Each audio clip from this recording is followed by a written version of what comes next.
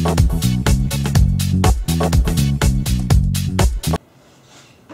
right, so class number one, all we're going to do is I want to make sure that we're all on the same playing field. I suspect you guys all come from a diversity of backgrounds. Has anybody here done any programming before? A little bit of stuff? Okay, what did you do programming in? A little bit? Any particular language or just a system? Gotcha. Anybody? A little bit of Java? A little bit of excellent. So you guys will be coming back to you then. Java, a little bit of Java? A little bit of C++. A little bit of C++. Yeah, that's cool. Fabulous. So you guys already have a little bit of experience into what computer languages are, how difficult and challenging they can be at times and stuff like that. Well, very good. Excellent. So what I want to do today, I want to start off by sharing with you a job description. So I went to a website. It's called DICE. It's fundamentally a website that's for basically technical people looking for technical jobs. Okay. And so I said, hey, show me a listing for somebody who wanted to get a job, and all I did was tell them Python. All I did was tell them Python. And this is what it came back for one of them. There's a company called H3 Technologies located out in San Diego. They're looking for a senior software engineer, which sounds very impressive, but whatever. They want them to know Python and C++. So an interesting thing here is the primary language they want them to know is Python, but note that they also want them to know another language, C++, or at least be aware of what C++ is, which probably means this company has code that's written in the two languages. And they want to have a Python developer who can interface to their other C++ programs. Location's out in San Diego, duration is about 6 months, so this is a contract gig, but note that they say contract to hire, which basically means if we like you, we'll be willing to keep you around. Okay? What do you actually have to do? You have to be a Python developer, so you have to know your Python. Okay? Desired skills: Python and Python packages and libraries, NumPy, SciPy, and Pickle. So this gets sort of interesting. Vlasic or Dill? I mean, we can go either way on that one, I guess, right? So here's the scoop. So Python is a fine language, and Python has a lot of great functionality built into it. But the guys who developed Python realized sort of from the get, they couldn't make a language that would be perfect for everybody. Okay? So there's a lot of different interests or people doing stuff there out in the world that Python wouldn't have the support for. So they came up with the concept of packages. Okay? And packages are effectively collections of Python functions that you can call to do all sorts of really interesting things. A great example of that would be, of course, statistics. Right? If you're really a crazy statistics person, there's a whole bunch of statistical functions you'd love to call. Linear regression, recursion, and it goes on and on and on and stuff like that. Oh, you know, the average Python person doesn't give a darn about that. So that stuff's not built into Python. But there's a package that contains all that functionality that if you want, you can bring into Python. And once you bring it into Python, it's all available to you. I suspect NumPy has something to do with maybe large numbers or a lot of numbers or something to do with numbers and stuff like that. SciPy is probably scientific functions. I mean, I can't really guess as to exactly what it is. Maybe it's additional precision or something like that, or the ability to handle very, very large numbers. I do know that Pickle, which I looked up just because it had such an odd name, Pickle has to do with the concept in programming languages and in Python, although we won't be covering it this semester. There's a concept called objects. And objects are simply code and data sort of stuck together. And they're fabulous, they're wonderful, and they exist in memory, but if you turn the computer off, they're gone. Pickle is a package that allows you to take these fabulous objects, classes, objects that are in memory, and write them out to a database. So you can store them. So after you turn the computer off, turn it back on, you could read those objects back in, fill up your memory, and off and go, you can go running. So they're asking for whoever gets this job to have knowledge of those packages. They also want to know about databases. It's pretty funny, every damn database ever created. SQL, which is a language that we use to talk to databases. It's a structured query language is what it stands for. Ironically, MySQL is a free and open source database. NoSQL is another type of database. And that type of database has the ability to store things like documents and text messages and pictures, things that don't traditionally fit into regular databases. MongoDB is another open source database, and Cassandra is a NoSQL database. They're looking for somebody who has a practical working knowledge of both Linux and C++. What's Linux? It's an open source operating system. Name two other operating systems. Windows and Mac OS. Which one's better? It really doesn't. An operating system is an operating system. But Linux is a free and open source one that's out there a lot. Ability and experience in optimizing of Python 2 and 3 code for computational and I/O efficiency. So this is where things start to get sort of interesting. So what they're saying here is we've got some stinky old code and we've got some new code. And we're interested in hiring a Python developer to come in and take a look at the code that we have and make it run faster. And it's for computational and I/O efficiency. So I don't know what these guys are doing, but clearly they want their code to run faster. It's interesting, they could be actually in the financial markets, right? So I'd like to be able to crunch changes in stock values quicker so it can tell me to buy or sell or do something like that quicker. So who knows what the story is. They want the person to have experience using web servers such as Apache or Tomcat, which just simply means this is all web-based stuff. They want to be able to access it and display the results on the web. And the last thing is familiarity with XML. XML is a communication language that's used to link two different programs together, primarily on the web, but it's a human-readable interface type of deal. You can sort of pick apart what's being exchanged if you take a look at it. So the interesting thing on this one is, so this is a legit software developer job. The thing that I want you to take away from this is Python is an important part of this, but just knowing Python by itself isn't quite enough. You can see that they want this person to know about databases. They want this person to know about another language, C++. You just have to have sort of like a passing understanding of C++. But they also want them to know about an older version of Python and also some stuff about XML.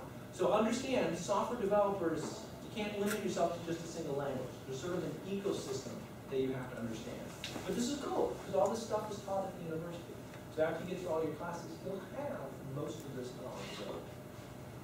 All right, so let's start off by talking about what a computer is. You basically know what a computer is. I mean, you've seen them, okay? You have maybe a laptop. Everybody have a cell phone? Is a cell phone a computer these days? It's pretty powerful, right? Yeah. So there's no question about that whatsoever.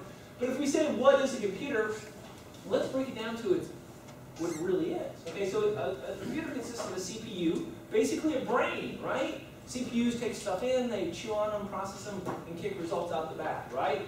Memory is an electronic place where we store stuff. What happens to memory when you turn power off? Forgets everything, right? It's electronic memory. It's great. It's super fast, okay? But you turn power off on that computer, you've wiped out that memory, and it's gone, gone, gone. But it sucks if you're working hours on your program, just so that you forgot everything, which is why we have a hard drive, right? So you write stuff out to hard drive, you turn off power on the computer, what happens to the information on hard drive? It stays on. Nothing, right? Little luck. Please don't fail, don't fail, don't fail. Everything stays on the hard drive, right? You can write to it, you can delete it off, you can change it a million times. There should be no problems with that.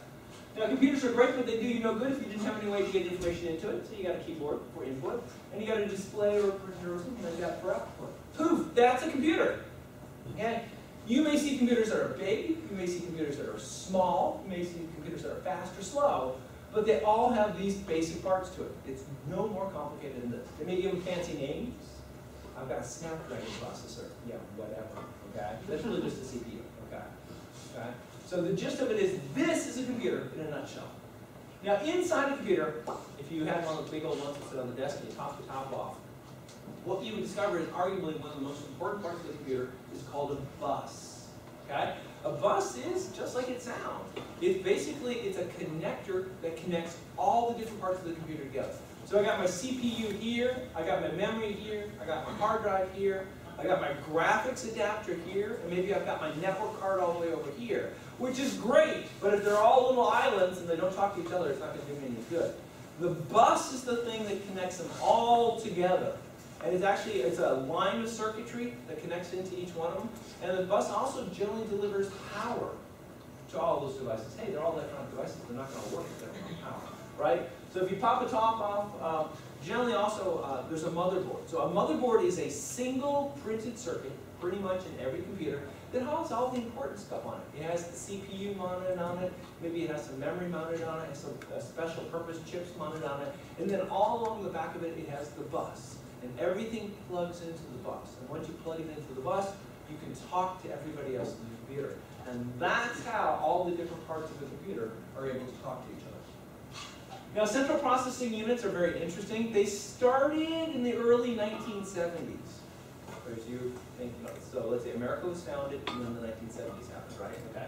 So back in the 1970s, the clock rate for these things was 740 kilohertz. So let's talk about clock rates.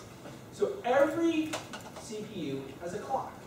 And a clock does exactly what every clock in the world does.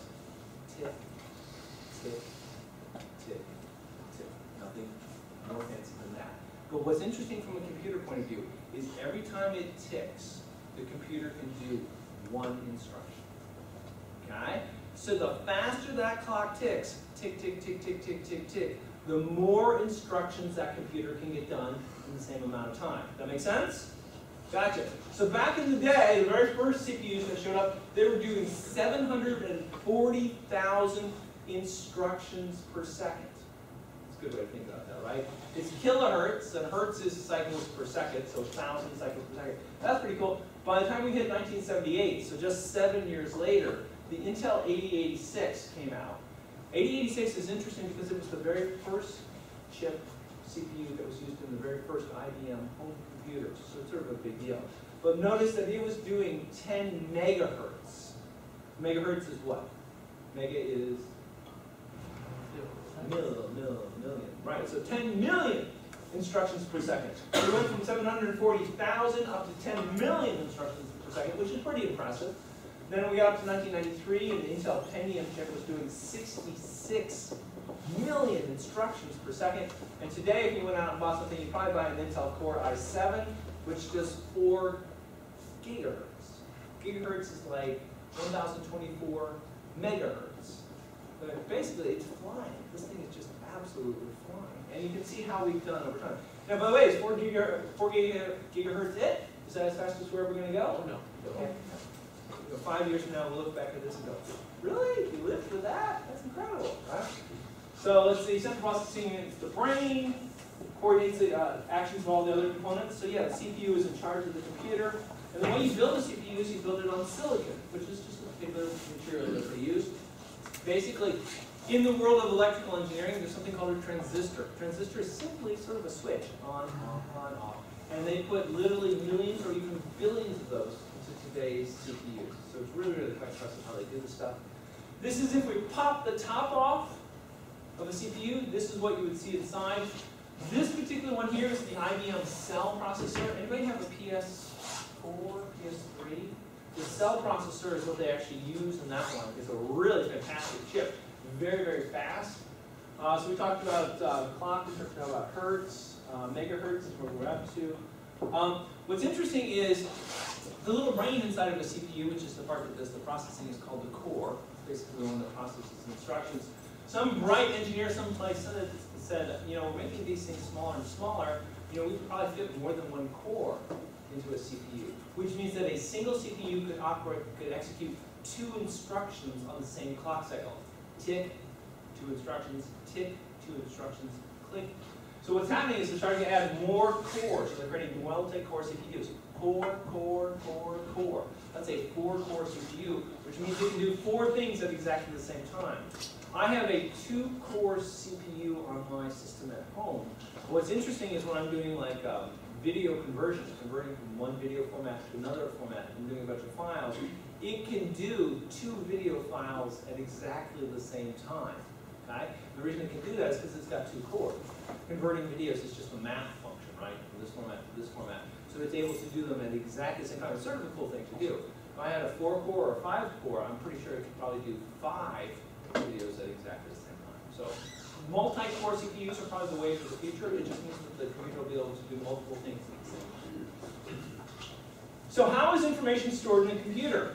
So how do we get all this stuff, all these computer programs that we write, all these Xbox games, all the apps that you download on your phones? How do we actually get them into the computer?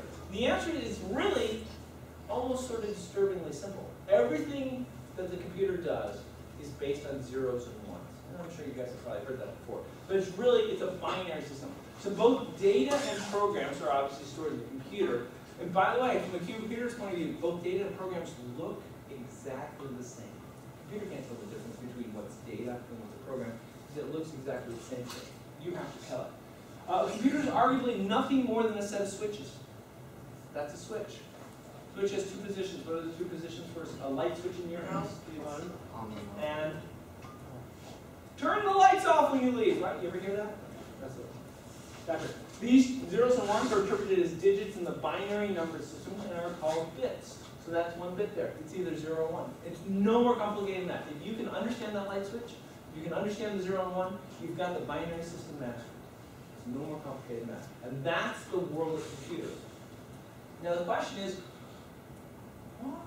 Why do they do this binary system? Why can't they use numbers like we use? So we use what's called a base 10 system. What digits do we have to work with? No. Well, so the answer was 1 through 9. The answer is no. That's not quite right. What is it? 0. There you go. Exactly. 0 through 9. So if I tell you any number, 1,473,000, and if I asked you to write that down, you'd use 1, this is 1 million, and then a 7, and a 3, right, okay? So you know how to do that, right? That's cool. In the world of binary, you don't have those 10 digits. You only have 2 digits. What digits do you have? 0 and 1. 0 and 1. So you have to write every single number using just what? 0 and 1. That's it. That's all you have to work with. So, if I'm going to write the number 0, guess what I use? Yay, 0. If I write the number 1, guess what? 1. So we're good so far. When I bump into 2 is when it gets a little bit weird. It's 1, 0. Why is that? Well, I'll show you in just a moment. Right? And so it goes down the list. But binary numbers are the exact same number you've always known. It's just we're writing it differently, only using 2 characters. 0 and 1 to represent the number. So let's take a closer look at this. It's binary math time! Woohoo! You ready for this? Let's take a look and see what we got up here. So I've got a bunch of columns. Okay? 2 raised to the 0 power is what? 2 raised to the 1 power is 2. 4, 8, 16, 32, 64, 128, 256, 500. And it's not there, but if there's one more there, what would it be? 1024. Okay, cool. All right. So we've got these positions. Now remember, in our base 10 number system, we've got positions too, right? There's the ones position, and then the tens position, and then the hundreds, and then the... All right, so you're already used to this sort of stuff, right? So we got positions here, right? So this is good, okay? So the first number I want to do is 1. So how do you think I should represent 1 in binary? 1. Let's put a 1 there. Cool. And do I have to do anything else, or is that it? Okay. Next number is 23. How do I represent 23 in binary? Start with 16. Well, that's an interesting point. So I think you're doing a good job. Okay. So is 23 greater than 1? Yes. Yeah. Is 23 greater than 2? Yes. 23 greater than 4? Yes. 23 greater than 8? Yes. 23 greater than 16? Yes. 23 greater than 32? Yeah. Okay. So 16. Okay, so 16 plus 8, is it greater than 23? Yes. Yeah. Okay, so I can't use that, can I? 16 plus 4, is it greater than 23? Nope. Okay, so I can use that one. So 16 plus 4 gets me up to what, like 20? If I add 2 to that, am I going to be greater than 23? Nope. So I can use that. And I need what, one more? Yep. All right, so 23 in binary is what? 1, 0, 1, 1. That's it. Congratulations, you've done it. Pat yourself on the back now. Wait, now let's do 65. Okay, 65 greater than 1? Yep. Greater than 2? Greater than 4? Greater than 8? Greater than 16? Greater than 32? Greater than 64? Greater than 128? So we back it up. Okay, so 65 plus 32, is that going to be greater? Oh, I'm sorry, 64 plus 32, is it going to be greater than 65? Okay. So we're going to have to go all the way back in, right? So 64 plus 1 is what? 65. Cool. So we can just fill in the rest with 0, right? So 65 in binary is 1. 0, 0, 0, 0, 0, 1. There you go. Why don't we use binary for everything, I say? What a pain in the butt that would be. Okay, 128 in binary. Okay, so 128 greater than 1? Yep. 128 greater than 128? Flip over there. And what do we put here? 0, 0. Zeros. 1,003. Okay, so is 1,003 greater than 1? Is 1,003 greater than 512? Now the next number is 1024. Is 1,003 greater than 1024? So we should put 1 there, right? So then we're going to have to do 512 plus what? 556. Maybe 128. Add that in there a little bit. 64. 32. Skip a couple. Stick in a couple zeros. Poof. Make sense? And if we took all of these and put 1 in all of these positions, what would the number be? 1023. And so the next one is 1024, right? Which is actually 2 to the 10. So binary is what the computer speaks. It's not that hard to convert between decimal and binary. And by the way, you can do the flip side, right? So if we wanted to convert this number into decimal, what would we do? We'd say this is 1 plus 2 plus 4 plus 0. Oh, trick question. Plus 16. and that would be 23, right? So we can easily move back and forth between those two numbers. Okay? Computers speak binary, we speak base 10. Gotcha. Bits are a pain in the butt to keep track of, okay? Because there's so many of them, they're sprinkled all over the place. Like, oh, don't worry about that. So what we do is we collect them together. We collect 8 bits together. We say, great, we're going to call that a byte. A byte is simply 8 bits. Okay? Right here, got 8 bits, 1 byte. So I want to represent 23 as a byte. Remember, 23 was 1, 0, 1, 1, 1, 1. I had 3 zeros at the beginning. Bam! 8 bits makes a byte. That's 23. Now, if I have a number that's too big to fit into a single byte, not a problem. I just create 2 bytes. I can shove it in there. That make sense? So generally we talk about bytes. We don't talk about bits, because bits are just too dang small. Okay. So now we have the problem of what I like to call the capital A problem. So if you're using Microsoft Word and you're writing a letter home to your mom, which mom really appreciates every time you do that and stuff like that, and you type a letter A, a capital letter A, do you think the little brain inside the computer, the little CPU, knows what a capital A is? It speaks binary, right? So if you give it a capital A, it's going to throw up. I don't know. It's going to go capital A, right? So it sounds like you're going to have to encode it, right? You're going to have to reach, you are going to have to reach an agreement with that microprocessor and say, listen, I know I can't give you a capital A. How about if I give you a number? And every time I give you that number, in the right context, you'll go, oh, you mean capital A. That sound like a fair deal? Come up with a secret code between you and the computer. That sounds cool. And there is that secret code. It's called ASCII.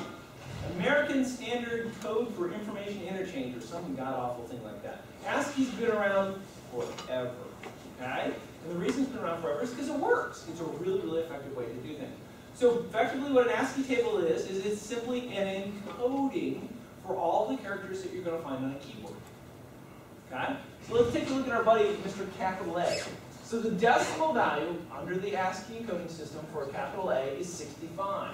So if you wanted to give an A to a computer, to a CPU, instead of giving it an A, you give it a 1000001. And the CPU would be saying, thank you. Oh, you mean capital A. I appreciate that. And then if it sent it to some sort of display system, and you're a display system and you got 1000001, what would you stick on the screen? Capital A. Capital A, right? Because you're smart. You know how the ASCII table works out. So you can see that capital A is encoded different than lowercase a. Lowercase a is a 97. Okay?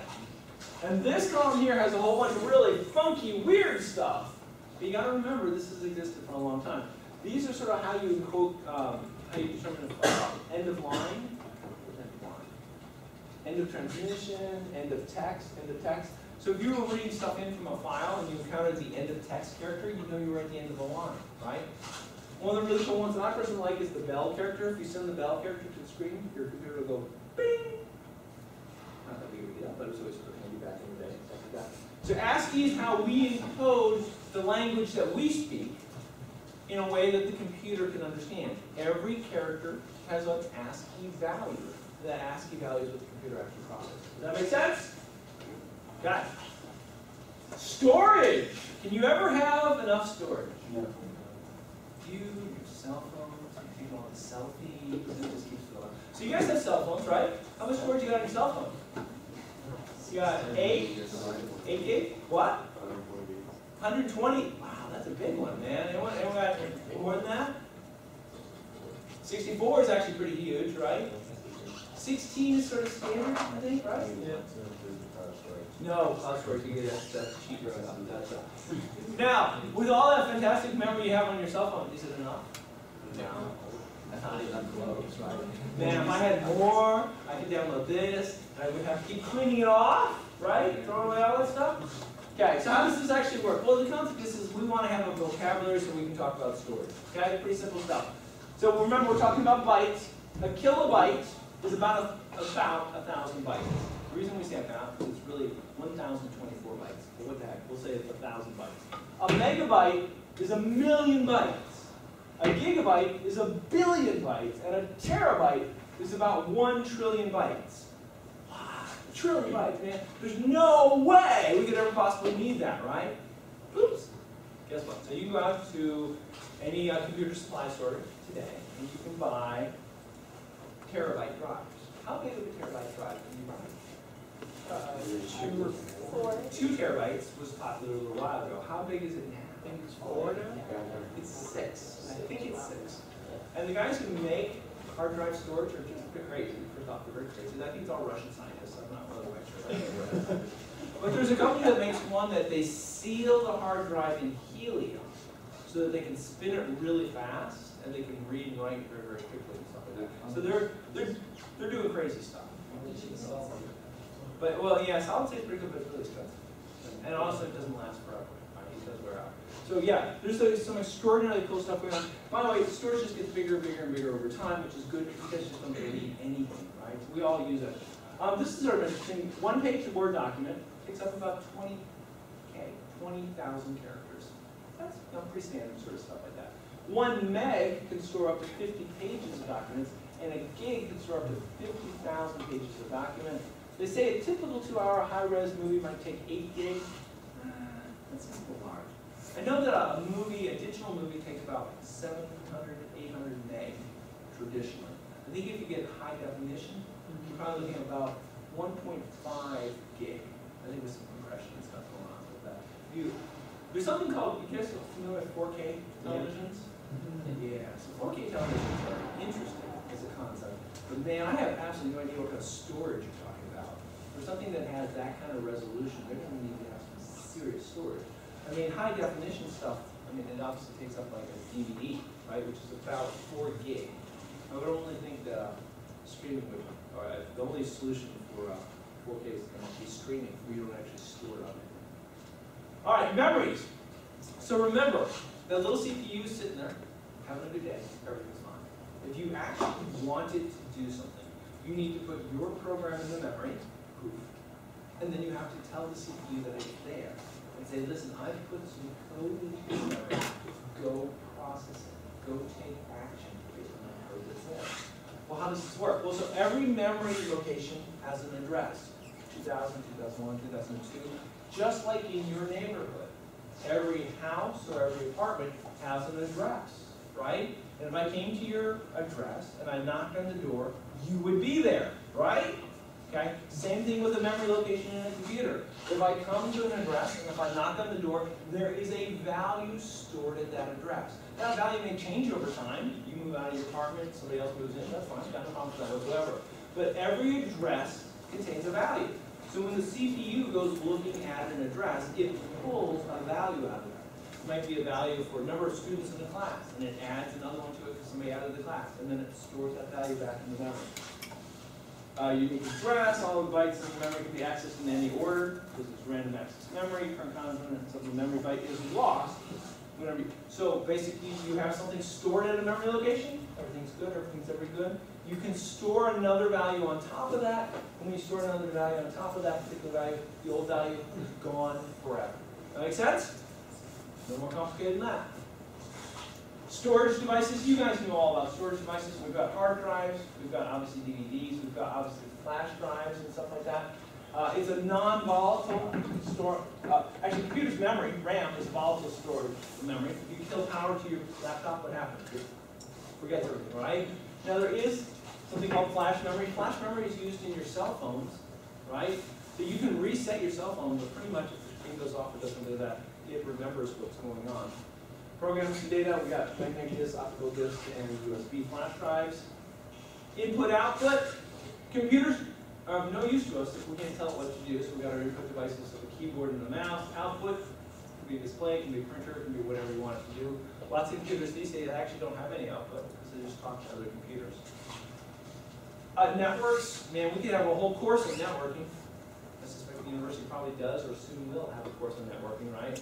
A zillion different types of networks, LAN, WAN. You guys know all about Wi-Fi, right? Yeah, all right. So what's software? So we talked a little bit about the hardware. We talked about the bus and the CPU and all that. So that's great. That's fantastic. I don't want to hear about it. Let's talk about software. So on the hard drive, you store your program. You can read that, right? I mean, that seems to make sort of sense. You load your program into the memory. Fantastic. That's wonderful. You can still read it. And then you submit your program to the CPU. Can you read it now? No. Does the CPU speak the same language that you do? Does it understand your program that you wrote in the beautiful Python language? Absolutely not. It doesn't have a clue as to what you're saying. Because it can't. That CPU only speaks binary. Only give it zeros and ones. That's the only thing you can possibly understand. Okay?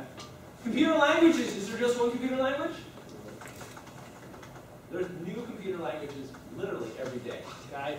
We got what, Basic, we've got Visual Basic, we've got MySQL. MySQL is really a database more than anything else. We've got Ruby on Rails, C++, MATLAB, I guess we want to call it Latin.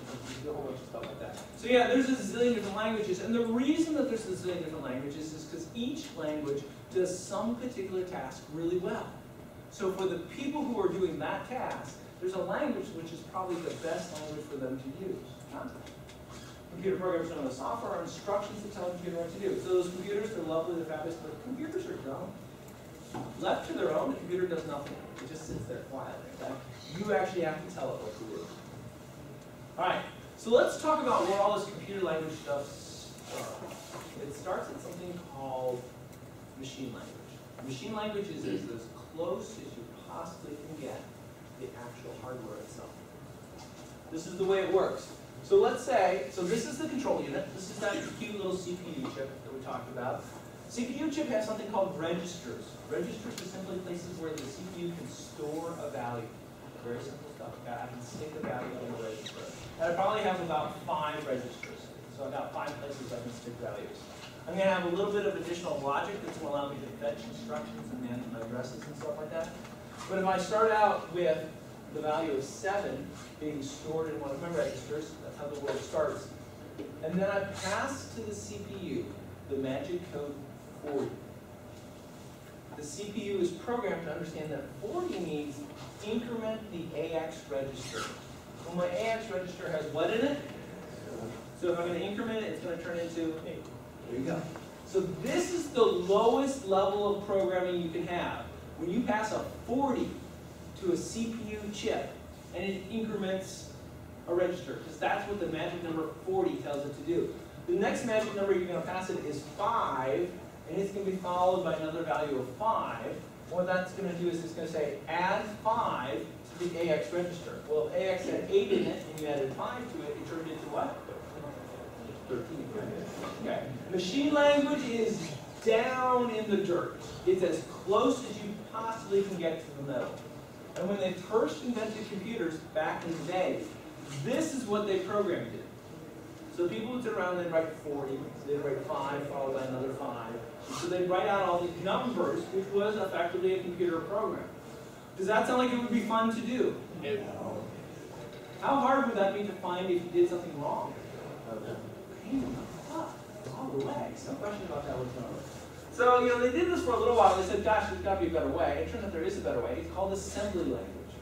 Now, if this is machine language, this is assembly language. Assembly language sits right on top of machine language. It's not that far from machine language, but it does make life a lot easier. So let's take a look at this. So this is move the value stored at the location data into the AX register. Well, we were just doing stuff with AX, weren't we? Move the value of the AX register into DS. Jump to the location exit. Move the value 04C into the register AH. Move whatever stored at X code into A1. And interrupt number 21H. Does that almost seem like it's readable? Does that seem a little bit better better than 40 followed by 5 followed by another 5. Okay. Assembly language is actually doable. When I first joined Boeing, when I was working on the F-18 fighter jet, we did all of our programming in assembly language. Okay. There's some reasons for that. We wanted to be very close to the hardware. And on a fighter jet, if the pilot hits the big red button, things need to happen right then. It can't be like, well, hey, I'm busy. I'll get around to launching the missile in just like a couple of minutes here. It has to happen right then. So we did it in assembly language because it gave us complete control over the hardware on the aircraft. Okay? So this was a huge improvement in the world of programming. This is actually maintainable. Okay? It's still ugly though. You're still really, really close to the chip. Okay? You've got a lot of power because you've got all access to the chip. But it's going to take you a long time to develop your code because you're having to worry about everything. Now, the computer can't understand assembly language. Okay? You wrote this in a language you can sort of understand. The computer can't understand it. So you write your assembly code, you run it through something called an assembler, which is another software program. And that software program produces what's called a machine code file, zeros and ones. So this produces something that looks like this, 40 and 5. So it turns your code into this. Okay, so that's pretty handy. Okay? So, and then you go ahead and run. So this is actually doable. This is pretty good. Right? This made life a lot better. So software developers became a lot more productive when they had this. We're not going to use any of those. We're going to use something that's called high-level language. So Python is a high-level language. Guess what? There's a whole bunch of other high-level languages, and each one of them has been designed for a very specific purpose. Okay? Python's actually a great place to start. It's pretty forgiving in a lot of different ways. It's a very good interpreter and all that stuff like that. But we're going to operate up at this level. But can the computer understand your Python program? If I gave your Python program to a CPU, what's it going to do? It's going to throw up all over you, right? So I have no clue what that is. Okay? So here's what has to happen. One of two things. First off, you take your fabulous Python program and you're going to need an interpreter. And that interpreter takes your language in real time, changes it into zeros and ones, and passes it to the CPU. Alternatively, you're going to have your high-level Python language. You're going to compile it into machine language code. And then anytime you want, you can take that machine language query, pass it to the CPU, and the program will actually run. Okay? But notice, your Python program never gets given to the CPU. It always passes through one or more other programs so that it can be translated from your beautiful, wonderful Python instructions into what? Ones, zeros, and ones.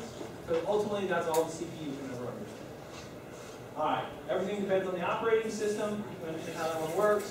What did we cover today? Learned what a computer was. Discovered how CPUs have evolved over time. Went over the binary numbering system. Reviewed different types of computer storage. And studied the different levels of computer programming. Machine, assembly, and higher level. Next time, software and programming. That's it. If you didn't sign my sign-up sheet, sign up before you leave. Otherwise, I will see you on Monday.